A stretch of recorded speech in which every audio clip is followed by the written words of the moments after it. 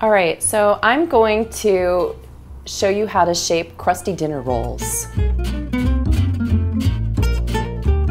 And the dough that I'm using is a dough that I made with baguette dough with olives added into it. And it's fermented for 2 hours, but you could use any type of straight dough. And by that I mean any type of dough that doesn't have fat in it, like a baguette dough or a sourdough loaf of bread. Brioche won't really work because it has too much fat in it, so it won't be crusty on the outside. So I'm going to take my olive baguette dough and I'm going to divide it into 50-gram pieces. So about the size of a large golf ball if you just want to eyeball it.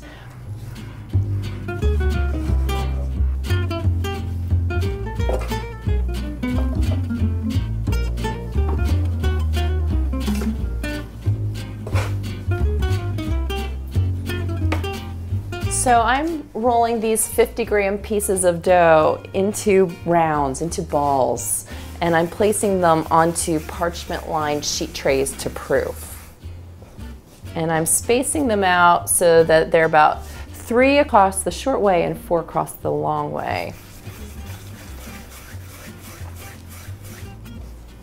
And so again, when you're rolling dough out, these are sticky, so just flour your hands and use a lot of pressure and start to move your hands in a circular fashion. Great, and so we will start proofing these, and to proof these I'm going to cover them with a damp cloth so that they don't develop a skin. Okay, so my olive rolls have been proofing for about 45 minutes now. And I'm looking to see that they're proofed by just tapping them on the side and see that indentation, it sort of stays, and that's how I know that they're proofed. So I'm going to start first by doing a quick little score with these scissors right on the top, and I'm basically going to cut them like this. 1 and 2, just a cute little X. So I'm cutting these. It helps the dough to expand if there's a score in the dough that the dough can expand into. But for these little dinner rolls, I'm mostly doing this for decoration. So these are scored. So now I'm going to take, this is room temperature water, and I'm going to pour it into the bottom of a broiler pan, and then I'm going to load the 2 trays of bread into the oven. So I'm pouring about a cup of water into the broiler pan. And that's going to give my bread some extra steam.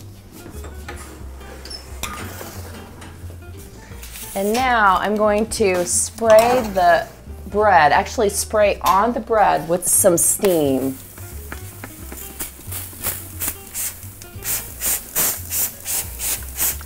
And then I'm going to close the oven and I'm going to set the timer for 20 minutes. Okay, so our olive rolls have been baking for about 20 minutes and they're ready to come out of the oven. Oh, lovely. And I'm just going to set them aside to cool. And that's how you make crusty dinner rolls.